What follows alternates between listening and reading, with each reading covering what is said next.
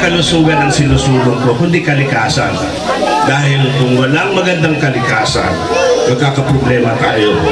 Tama po ba? No? Ang kapaligiran. So, panatilihin nating malinis ang ating kapaligiran. At ito ang isa sa napansin ko sa island ng Catanduanes, napakalinis na inyong paligid. Napaka-berde, no? Luntian. At sana itong mga darating na mga henerasyon, mga kabataan, ay tutulakan nila, no? Yung pagngangalaga sa ating kalikasan. Dahil ito ang ating natatanging yaman. Malamang ang iba sa atin ay hindi maswerte katulad ng ating mga kanayon na nasa ibang bansa. Pero napakaswerte din na manatili dito sa inyong lugar na napaka-presko ng hangin, napakalinis, napakamura siguro ng bilihin dahil yung mga gulay nandyan lang. Tama ba ba? At huwag yung maliliitin yung mga gulay na yan. Sana'y kumain kayo dahil nandyan ang sustansya, nandyan ang mga anti-cancer na natural. At sana kung nagtatanim naman kayo, huwag nyo naman kasobrahan yung mga artificial or mga pesticides, no? Mga fertilizer na nakakasama sa ating lupa. Alam ko dito sa inyong bayan or dito sa isla ng Catanduanes, biyaya, maswerte kayo dahil ang lupa ay napakalusog. Tama po ba? Kanina lang nakain ko na yung mga halos produkto ng isla.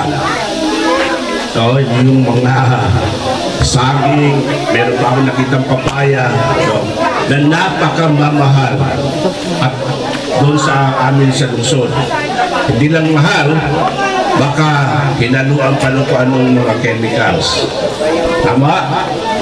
So yan ay isang dapat nating ipagpasalamat sa Panginoon na nabibiyayaan kayo dito ng kalikasan, ng malusog na lupa at mababait na tao katulad ni Arnel Tupas at ng mga kasamahan niya. So, bibihira ang mga tao na tuwing nakaalis na sa kanilang nayon ay maaalala pa. Bihira yan. Karamihan, pag nakalabas na ibang bansa, hindi na naaalala yung kanilang mga kababayan. Natutuwa naman ako dahil kahit papano sa ginagawa ko sa Beautiful Heart Foundation ay na-inspire ko, no? Isa ako doon sa mga taong nakarating na sa ibang bansa pero halos taon-taon, makadalawa, makatatlong beses bumabalik sa pinakamalayong lugar sa Pilipinas para tumulong.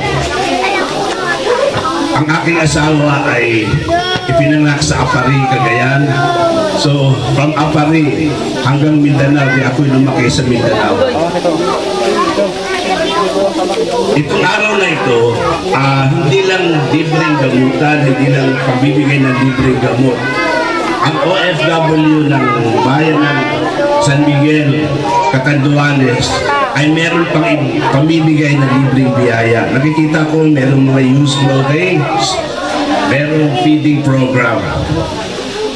Wala bang palakpak para sa ating mga kababayan na nagtulong-tulong